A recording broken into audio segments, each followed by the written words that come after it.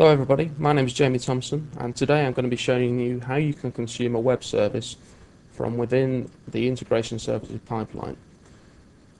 I'm going to be using the CTP3 of SQL Server Integration Services 2008 to demo this. You'll see why a little bit later. I'm also going to be using a web service called Airport Info. This is a web service which retrieves information about airports around the world. And if I show you one of the methods on this web service, this one called Get Airport Information by Country. I can type something in here. We'll use France as an example. I'll click Invoke. And here we are. We get a lot of information returned to us about various airports throughout France.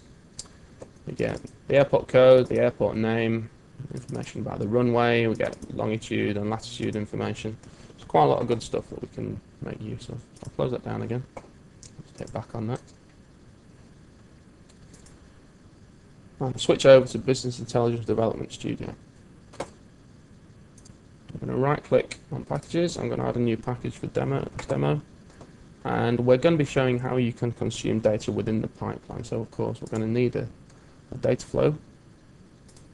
Click on that, there we go, we have a data flow. In order to do this, we're going to use a variable script component.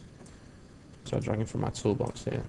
We have three options available to us. People who've used integration services before will be familiar with this. We're going to use it as a source component.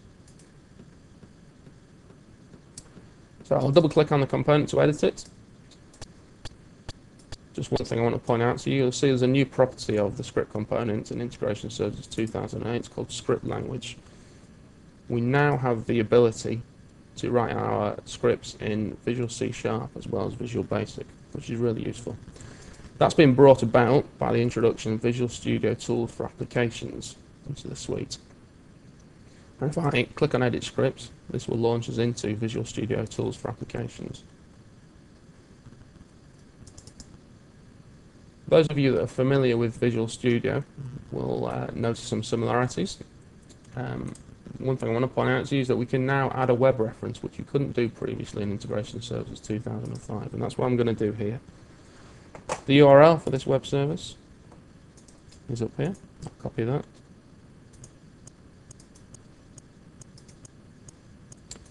Paste in the URL, click Go. Visual Studio Tools for Applications has gone out, interrogated that web service, interrogated the WSDL and found out all the information that we need to know about it, and I'll click Add Reference.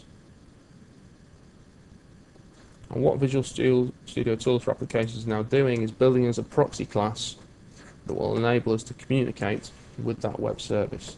And that proxy class is here, you can see it in the object browser. Okay, so we now have a web service that we can use within our script component. I just want to head back to the script component quickly. One thing I forgot to do was define some output columns that we're going to use here. So if I click on Add Column,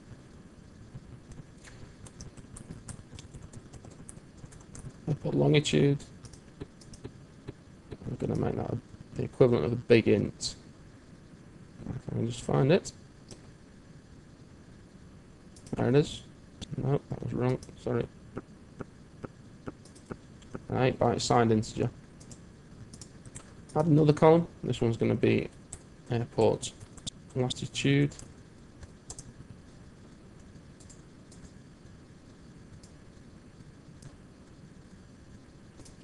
Byte signed integer again. Add column. This one's going to be airport name. And that's more simple, that's going to be a string. Okay, there we go. Okay, we defined our output.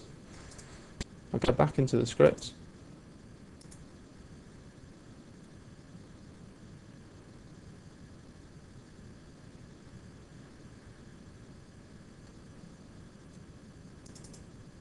Here we are.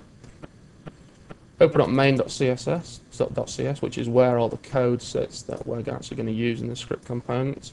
Those of you familiar with this will know that create new output rows is the method that we typically deal with when we are writing a source script component, and it's still here in Integration Services 2008. So in order to use this, I'm going to need a using directive for my new class.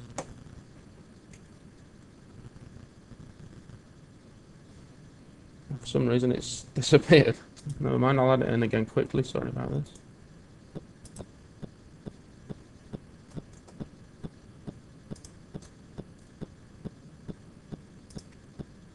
Not quite sure what happened there. That's thrown me a bit, but never mind. Okay, we're back in, and you'll see that the class has been recreated for us. If I right click on that, copy, that's my using directive. We're also going to need to use system.xml at some point, so I'll add that in as well. Actually, what we can now do is define an object of type airport. I'm going to call it my airport equals new airport. Simple as that. Okay, and I want to get some information back from it, so I'm going to store that information in a variable called response, which is of type string. So my airport dot. Now we're going to use the same method that we used before, which is called get information by country. There it is. Same as before, we need to supply a parameter. I might as well use the same one. So there we go, that's France. And there we go, that's all the code that we need to retrieve information from that web service. But of course, we actually need to do something with that data that we get back and is there then stored in response.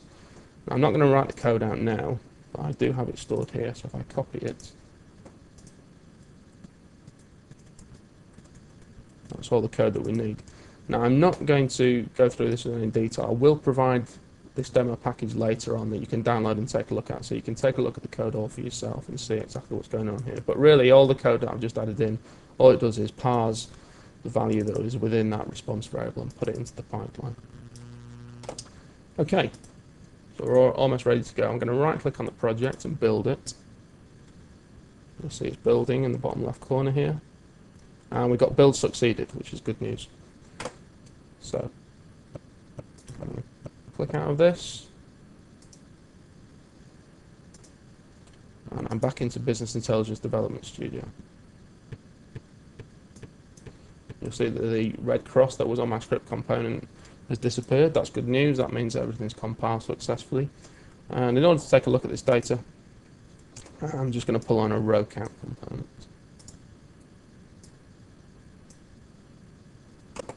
Going to need a variable just so that that thing will work, and there it is. Just to configure this row count component correctly. That's all we need there.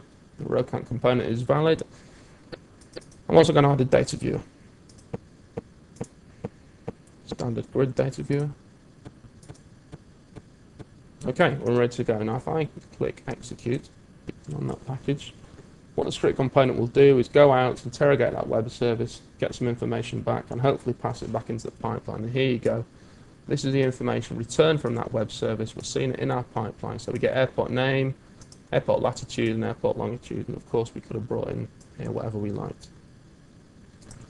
So just run that through to completion. There we go. And we've finished. I hope that's been useful to you. Like I say, I will make this package available on my blog, which is blogs.conchango.com/Jamie Thompson. Thanks for watching. Goodbye.